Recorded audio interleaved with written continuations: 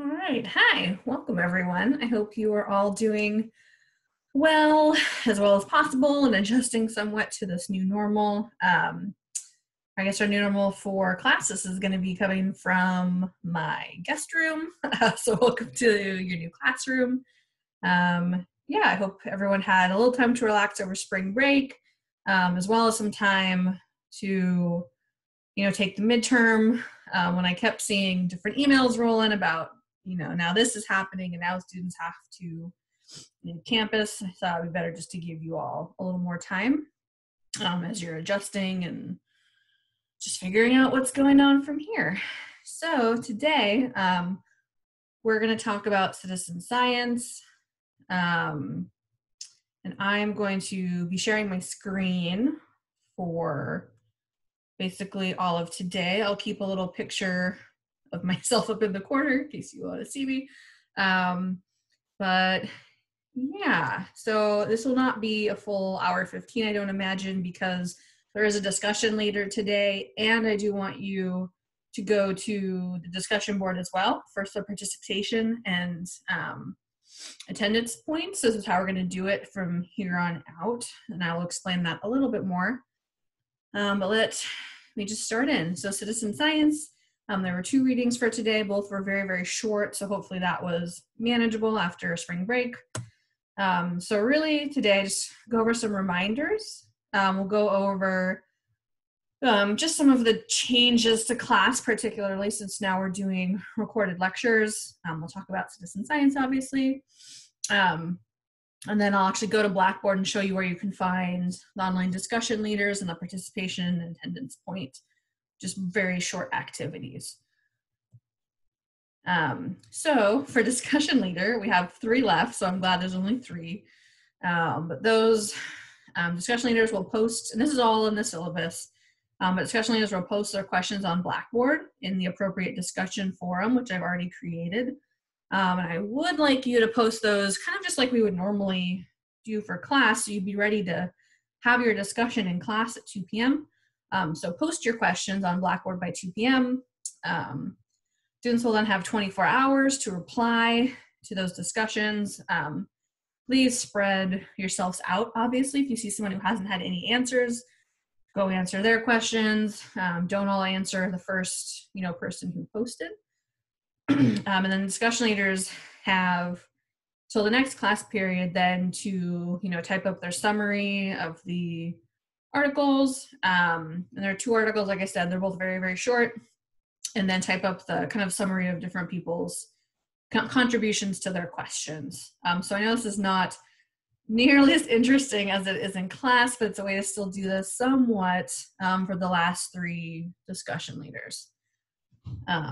Another reminder is we do have assignment 2 is due on Wednesday. This is the app assignment. So we went over this in class, I think, one of the last days. It's also on the syllabus, so you can go check that one out. We'll actually be talking about apps basically all week this week. So please don't use the examples I'm using in class unless you already have. I don't want you to redo it. There are a lot of apps out there that you can look at and ways that you can, contribute to conservation through apps. And then I did send out a message about this, but the midterm has been graded and the grades are on Blackboard. Please do go look through your exam to see what grade you got. If you have any questions, as always, just feel free to email me any questions you might have. Okay, so learning objectives. Today, basically, I want you to understand what citizen science is. And basically, there's 2 different definitions and different types of citizen science we're going to talk about today.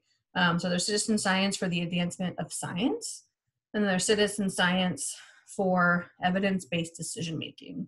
And these are by no means mutually exclusive. Different citizen science projects include both of these. Some only include one. And I think there is still a distinction, which I do want to make somewhat. Some criticisms of citizen science, and then be able to discuss citizen science projects. I'll go through a few case studies of some of the major citizen science projects that are out there.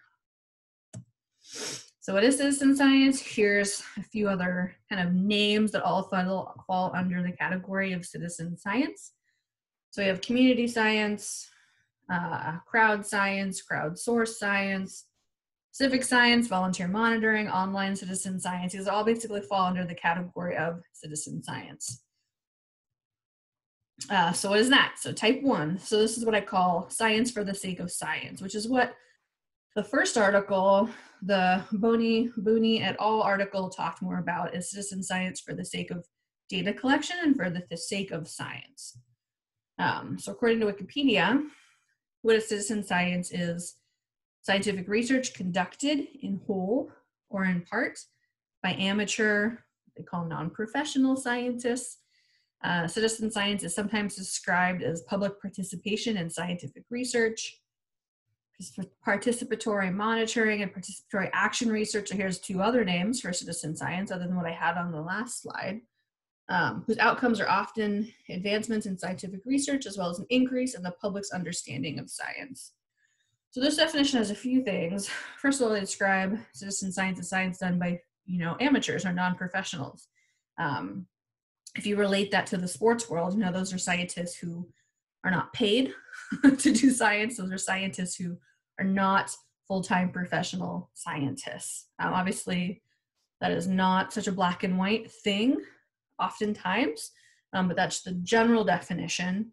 And the other kind of thing to note in this definition is that kind of the last bit, how it talks about an increase in public's understanding of science. So citizen science is not just about data collection, about doing science, it's also about education of the public about science, which is an important piece as well. So most projects obtain or manage scientific information at scales and resolutions unattainable by traditional research methods. And the case studies I'll give for these really speak to that, but it's basically about, often a lot of these projects are about collecting massive amounts of data that one researcher or even just a normal team of researchers would never be able to do. So it's about having these huge data sets, also at big scales. So collecting data, in 50 different countries, things like that, that would be very difficult for one traditional research team to do. And the examples I'll talk about today is iNaturalist and eBird. I might have mentioned some of these before. I think eBird using an example in the assignment 2 description. But these are basically the 2 biggest citizen science projects in the United States, and they're also 2 app-based projects. A lot of citizen science projects are going that route because it's so accessible for the average American to be able to download an app and collect data.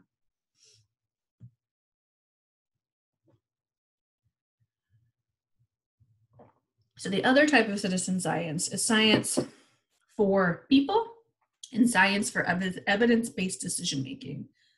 And this is basically what the second article for today talked about by Herrick et al. About how citizen science should not only be for the scientists, but citizen science should be for the people who are actually collecting that data. So people go out, collect data, and then they're able to use that data to make decisions about their own behaviors, their own land management strategies, about something about their own lives and something they have control of. So this kind of type 2 citizen science engages citizens in the entire scientific process for more informed land use and management decisions and a greater understanding of the value of evidence-based decision-making. So it basically just means, people are doing citizen science not only for the benefit of science with a capital S, but for the benefit of themselves and being able to help themselves make decisions. This can help foster a global community and trust in science. If you're collecting data and using it yourself, you're becoming really familiar with the scientific process. This also creates kind of a globalized knowledge base, which all citizen science does, but this can help people that are collecting data then access information they may not have had access to previously. And as I said, participants actually use the scientific process and then can you know, they have access to actionable scientific knowledge or things they can actually act on themselves. And I'll go through an example of this. The Land PKS, or Land Potential Knowledge System, might have mentioned this one as well. This is also an app-based project. And I actually spent about 2 years where this was about 80% of my job was working on this project. So I'm going to spend almost all of Wednesday talking about this app, particularly because it's this type 2 kind of citizen science. So it's meant to provide evidence for decision making, but also because it's soils based, and soil conservation came up as something that a lot of you would like to learn more about. So we're going to include it for that reason. And it's because, you know, I worked on this project for 2 years. I can talk a lot about it in a lot of detail. So here's just a really kind of neat breakdown of citizen science projects that I found. So not so surprisingly, most of them have to do with animals, bugs, some marine, some birds. That's where a lot of them are. Some astronomy, very small medical, and then I'm not sure what falls under this others category. But a lot of these types of projects are things that the general public's interested in. There are a lot of people who are birders. There are a lot of people who like plants, the ocean, things like that. All right, so eBird.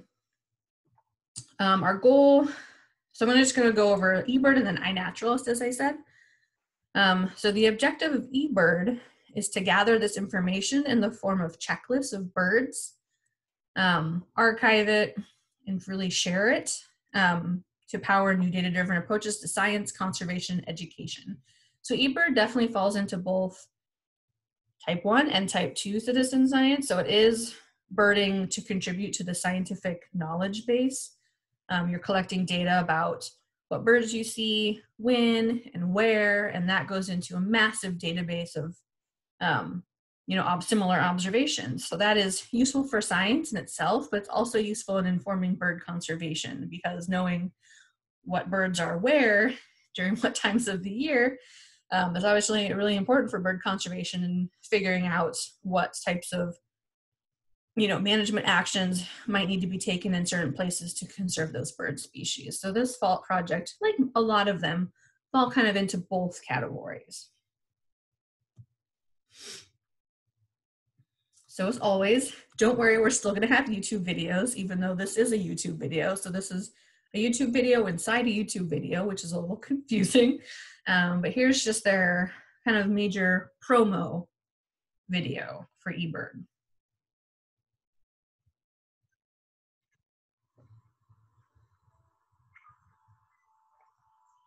Every day, millions of people around the world enjoy watching birds and recording their sightings. What if there were a way to take all of these observations, yours, ours, everyone's, and put them all in one place?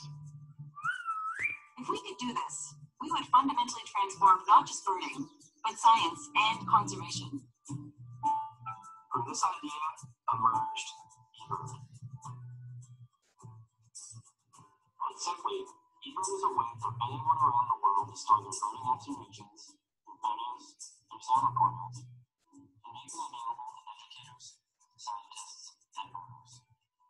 It's incredibly easy to use, and it's incredibly powerful. All you do is let us know where you are from, when, how far you traveled, and what you see. It's powerful because it holds millions of people.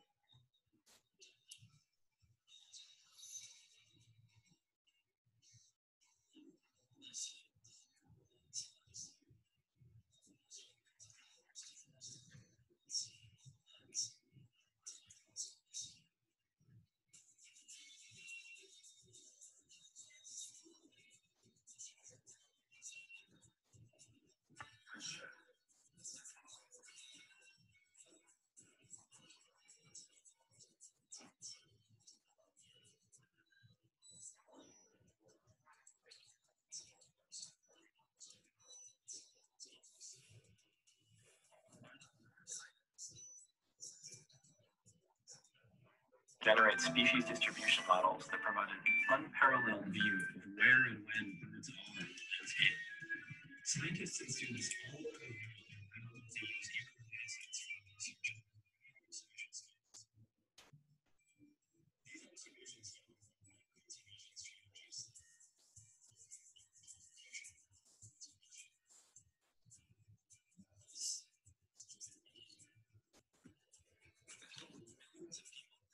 eBird each year, we are creating a free, open access system that is easy to use, fun, and rewarding.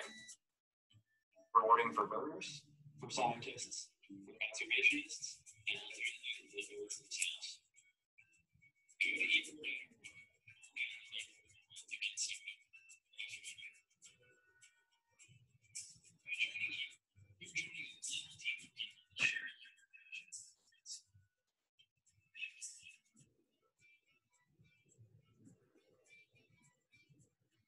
Great. So that really kind of nicely summarizes eBird and what their major objectives are. 500 million data points is an insane number of data points and a really massive amount of data that they've collected. And you can see how they're using some of that for scientific research when they show some of those visualizations of the maps and the birds moving. If you go to their website, they have much, much more you can look at. It's really quite astounding. Here's just some of the publications I pulled off their website. So a lot of this data is also being used in scientific publications, and some of these journals are really top journals in conservation. So the data is very useful in understanding more about bird distributions. Here it even has a paper in the middle here about engaging bird watchers and bird monitoring. And things like that. So quite a wide variety of publications come from this data set as well. I guess one kind of critique of something like eBird is that, or few major critiques. The first is that in a lot of citizen science projects, the data you get out is only as good as the data that's put in, right? Which is really true of any science, but it's a particular concern when it comes to citizen science. Depending on, how knowledgeable of a birder you are, identifying those birds might be something that you really struggle with. And I think eBird probably makes up for that by having such a huge, massive data set. And as I said in one part of that video, they also do look at habitat ranges. So if you report a bird that has really never been reported in that location, or it doesn't seem like it could really live there, they probably filter that somehow, I would imagine. But like I said, data you get out is really only as good as the data that you put in. The other one is that just like all these app-based ones, they do require, some technology, right? You have to have a smartphone. So that's going to limit a good portion of the world's population from participating in projects like this. Even if you want, you are a birder and you want to do this, if you don't have a smartphone, you're not going to be able to. And that's the same of all the case studies I'm going to talk about, is if you don't have the available technology to, it's going to be difficult to participate. So iNaturalist is the other kind of case study here. So it's both similar and different from eBird. It's similar where you're recording your observations. So what kind of animals, plants, insects do you see and where are they? So this isn't limited to just birds. This is really all types of life. You can share, just like you do with eBird, you share those sightings with other naturalists, talk about your findings, and things like that. So there's a few other things from the iNaturalist website. You can keep track of your encounters. You can maintain lists if you want to, which is similar to eBird. One thing I think is really neat is you can crowdsource identification. So you're able to take a picture of something that you don't know what it is, and other folks can try to identify it for you, which can be really helpful if you're like me and have no clue what a lot of stuff is. Or if maybe you're out on a hike and you're like, wow, that's a really pretty flower, you can take a picture and get the identification later. You don't need to know it yourself. So learning about nature, obviously, if you're out taking pictures, being involved, talking to other folks through the app, then you're really going to learn a lot more about the world around you. You'll be, just like type 1, you're creating useful data. So scientists can use that to say what kind of plant and animal species have been found where, which is useful.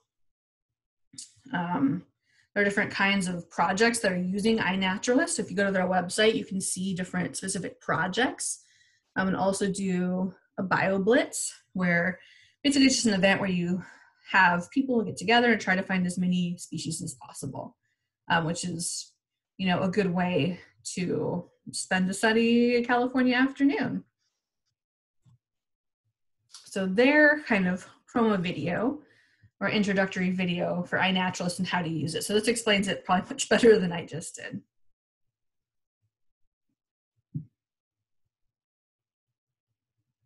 iNaturalist is a social network where anyone can record and share their photographs of living things. When you share a photograph on iNaturalist, it becomes more than just a picture. It becomes an observation. It's a record of an organism in a place at a time.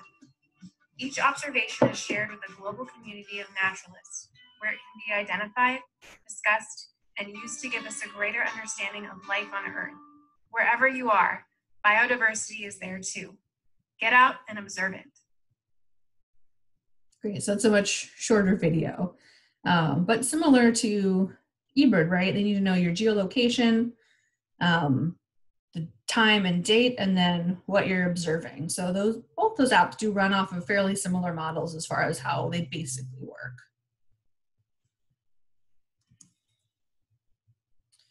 Okay, so I'm going to talk a little bit more about the Land Potential Knowledge System, or Land PKS. I'm just going to really kind of run through it briefly, because I'm going to go in way more depth and actually run you through the app on Wednesday. So feel free to look into it more before then. You can find the Land PKS app on the app stores for either Apple or Android. So feel free to download and poke around before Wednesday. Very briefly, this is different from the two other examples because it is more focused on that type 2 citizen science. So you're collecting data for yourself largely and to help you make more sustainable land management choices. So the data collected through Land PKS is largely focused on climate, soils, topography, vegetation. So there are different kind of modules of the app. Most of them are focused on soils. There's some that are focused more on and there's one that's focused more on vegetation, and one that's focused actually more on agriculture, which is a newer part of the app, which I actually helped design most of. So if you download and look at the app and you don't like that module, you can blame me because I did most of the design for that one. But basically, the overall theme of the Land PKS app is looking at the land potential. So that's defined as the inherent potential of the land to sustainably generate ecosystem services.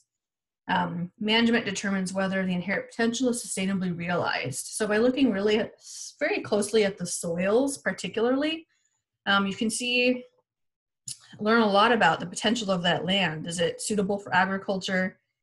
Is it not going to be very productive? Does the soil need to be managed in a certain way in order to be sustainably used? So that's kind of the land potential concept behind the Land Potential Knowledge System. And this is really important to biodiversity conservation because it allows the potential future range of species to be predicted based on habitat requirements rather than relying solely on historic or existing plant and animal community patterns. So let's say there are certain plant species and they really only grow on certain types of soils.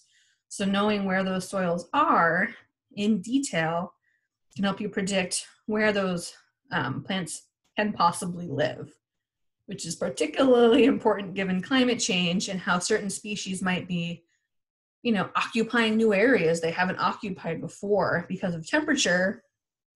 But if those areas don't have the right soil requirements, that could be negative. That could cause some problems for those species. So this is making sense. Like I said, we'll talk about this in a lot more detail. Land PKS, it's a mobile app, just like eBird, iBird, and eNaturalist. eBird and iNaturalist, sorry. It's connected to cloud-based storage, just like all these are, so your data gets uploaded to the cloud immediately. So if you lose your phone or it gets damaged, you still have access to your data. Land PKS is a little bit different where it actually brings information then down to your phone. So you have access to some global databases and models about soil erosion predictions and soil types. So because it's in the cloud, you can store and access your data very easily. And you can also share it. So just like all the other ones, it's also about sharing data as well. So the main modules that we have now are land info. So this is the major soils module. It runs you through how to identify what kind of soil you have. So it teaches citizen scientists, folks who are not professional soil scientists, such as myself, how to hand texture the soil. So you're looking at, is it coarse, is it fine, to determine if it's a sand, clay, or silt. It also goes a little bit farther than that as far as looking at different soil properties, moisture levels, things that are also really important to agriculture and to plants.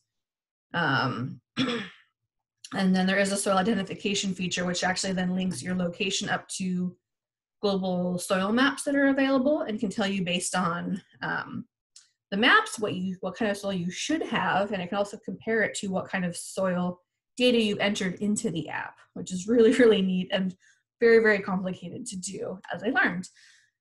The land cover piece, so land cover is being used really all over the world as a way to monitor vegetation. So this is helpful if you're in a rangeland area and you want to monitor vegetation for your cattle, to know what kind of vegetation you have. Is it shrubs? Is it trees? What's the height? What's the canopy gaps? Which is helpful, as I said, for rangelands, also for wildlife. Is the right kind of habitat there for different wildlife species? And then land management, this is the agricultural app. So it's basically an on-farm record-keeping app. And as I said, I was very much designed most of this. And this has to do with keeping track of inputs and then keeping track of outputs. So a farmer can have a better idea, especially a smallholder farmer, someone who doesn't have a massive operation, can keep track of, from year to year, how much fertilizer they're using, from year to year, how much carrots, what's their carrot yield, things like that.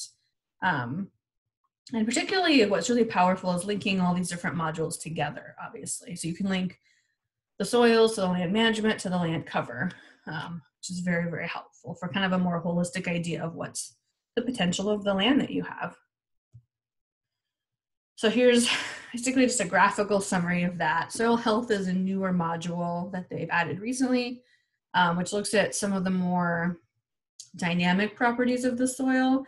Don't really need to get into that. It's fairly technical, but it looks at so land info looks at more of kind of the texture, and soil health looks at more of like the organic matter content, which can fluctuate a bit, where the texture is not going to fluctuate that much over time.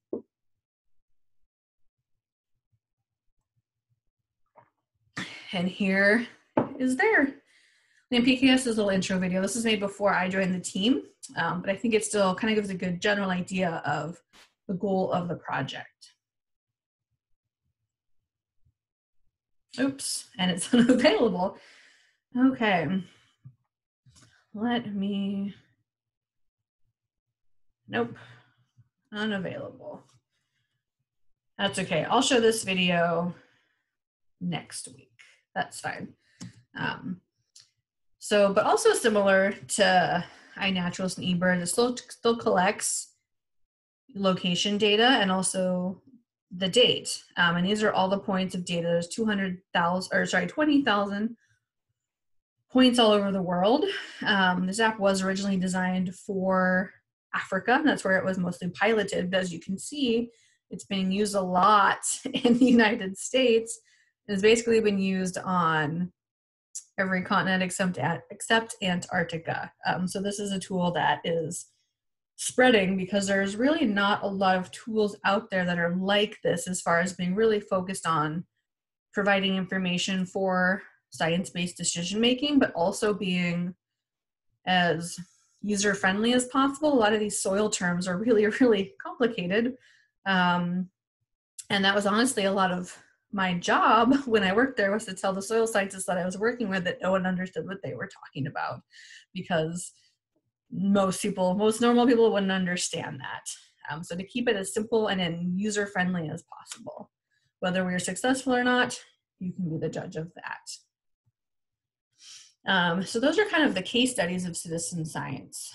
And I really want to emphasize that citizen science is kind of one aspect of this class that really can speak to all of you as far as ways you can get involved in conservation. So I know that's something that came up a bit on the midterm survey that I handed out as far as things you wanted me to talk about more, and how you yourself can take action and participate in conservation. These citizen science projects are really probably the easiest way for you all to do that. There are so many citizen science projects doing all different kinds of work, which I'm going to go over here. And that's really one of the best ways that you can get involved directly in local projects.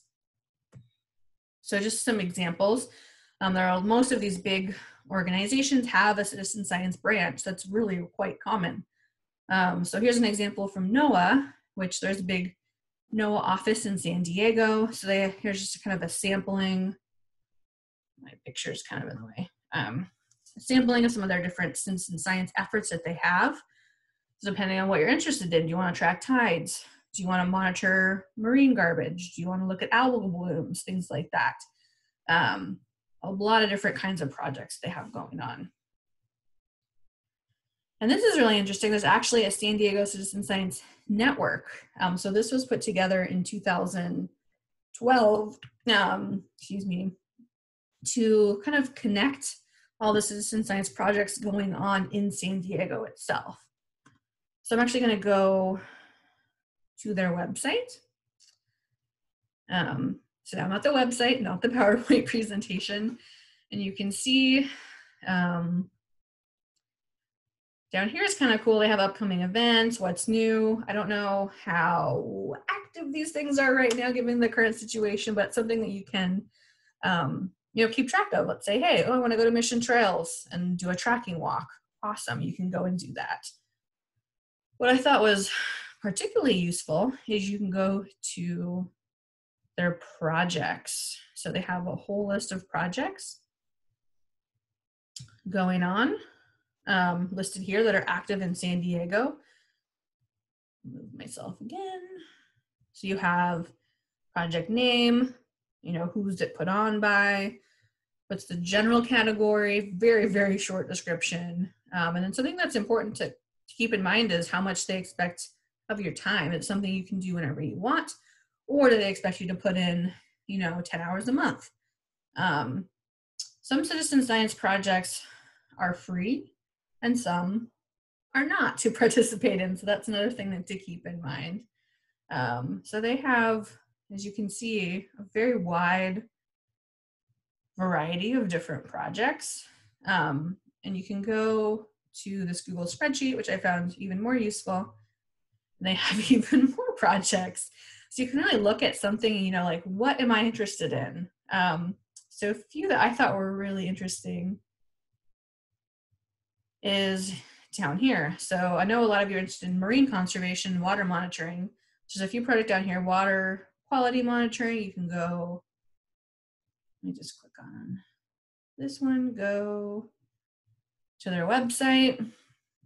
San Diego Coastkeeper, if any of you have heard of them. I was planning on having one of their employees come, one of their staff come to do a guest lecture in class, but that's not going to happen anymore. But a really good local organization working on coast conservation, obviously. So this even here has different volunteer opportunities, beach cleanups, internships. So if you're looking for an internship, I'm sure they probably have job listings somewhere as well.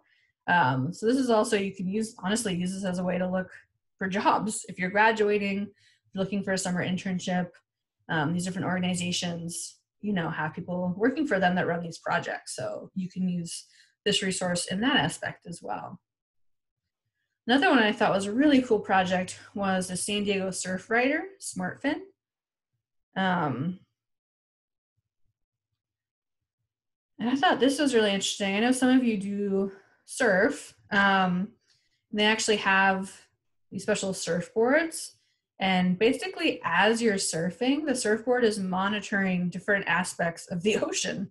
So you can see listed here, they have sensors that measure your pH, dissolved oxygen, chlorophyll. I think temperatures in there too. So it's a really kind of fun way to collect data about the ocean while you're, just doing what you like to do. So I thought this project was also really, really interesting. They also do use an app. So you can see apps are very, very common technology used in conservation and in citizen science.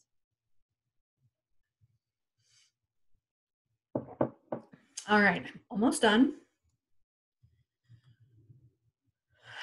So yeah, that website, as I said, has all upcoming events, internships, jobs. We do have a second Pink Time activity, so you might find an idea for Pink Time, which obviously is going to be a little more limited than the first time we had Pink Time based on the social distancing and being at home, but there still are probably ways that you contribute from your house as well still. So maybe you can find some ideas for Pink Time in of these different citizen science projects in San Diego. All right, so that's it as far as a citizen science lecture.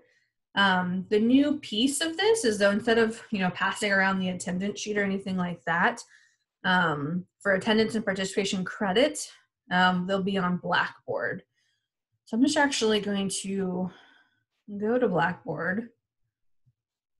Okay, great, this is still here. This is the student preview.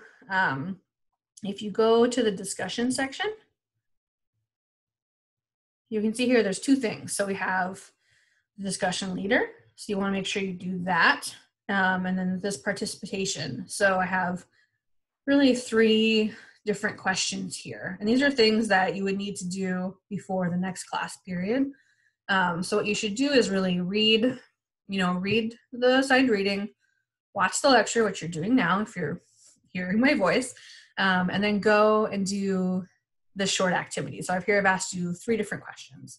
I'm going to try to make sure I keep these fairly short, and also make sure that my lectures don't run an hour 15 every time, so that you have the time available to go and do this participation. This is just a way for me to get you to think a little bit extra about what I've talked about and also apply it to yourself. So you can see the questions I asked for this time are for you to go to the San Diego Citizen Science Network website, find a project you might want to participate in, and just say what it is and why. Something that's really simple and something that can get you thinking about ways you can get really directly involved in conservation locally. So that is that. The other thing, so for Wednesday, I'm going to talk about technology and conservation. There are these 2 different readings. They're both really short, once again, and kind of talk about some different types of technology that are becoming more and more common in conservation work. Some we've touched on already in class and some we haven't. I did originally have 2 days for technology and conservation because there's a lot going on, but I shortened that to just 1 day. So I'm really going to focus on the Land PKS app and go in a lot of detail into that on Wednesday because apps show up on both these lists actually. So it's something that is being used a lot in conservation and a lot in citizen science type conservation projects as well. As I said, assignment 2 is due on Wednesday. Same way we've been handing in assignments on Blackboard. You just post your assignment due at class time on Wednesday. I'm going to try to keep those deadlines and due dates the same as they were. We were having class in class. But if anyone, is going to struggle with that, just come talk to me if that's going to be a problem. I think trying to keep things as flexible as possible because I know you all have different, levels of access to the internet and maybe only need to access internet at certain times. So trying to keep things as flexible as possible, but still not, changing things around so much. So one last thing I want to talk about. This came through my mailbox today. So if anyone's struggling with anything, basically this is a California College Student Grant. Says if you're struggling and need $500, you'll receive a $500 grant for class materials, rent, personal expenses. Maybe your part-time job you can no longer do. You can go ahead and apply here. I did see that they have this text in bright red. So I don't know if they're just having a lot of people apply or what the deal is. You can go ahead and enter in your information if you want to stay up to date and hopefully apply for that. There are some eligibility requirements, but none of this looks too complicated to obtain this type of information and just submit that. So I just want to put that out there. There's an opportunity available for students. Please do take advantage of it if you fit these eligibility requirements. So with that, that's our first recorded lecture. I look forward to speaking to you again on Wednesday. And as always, please do email me with any questions. I also will have my office hours today from 2 to 3:30, today Monday. So, you know, log in, ask whatever questions you might have. If that's easier than writing an email, I'll be available those times. So with that, have a good rest of your day, and yeah, good luck with everything.